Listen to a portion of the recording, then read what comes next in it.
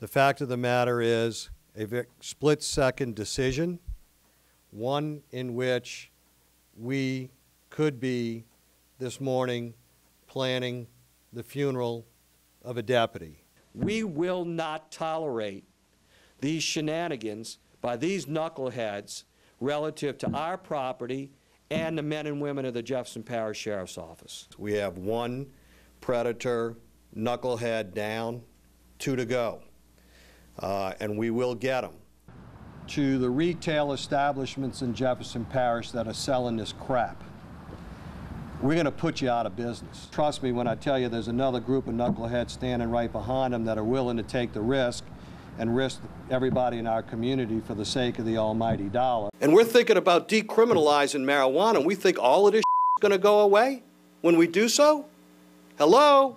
The havoc that it will wreak on our streets will be insurmountable. We want to point out 4 officer-involved shootings? Why are we not talking about the drug dealing? Wake up!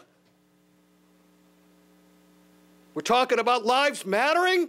Whether we recognize it or not, in this country, we are in a crisis. And all too often, the people that serve in the law enforcement community, that are here to protect all of us, far too often face the end of their watch. So unnecessarily.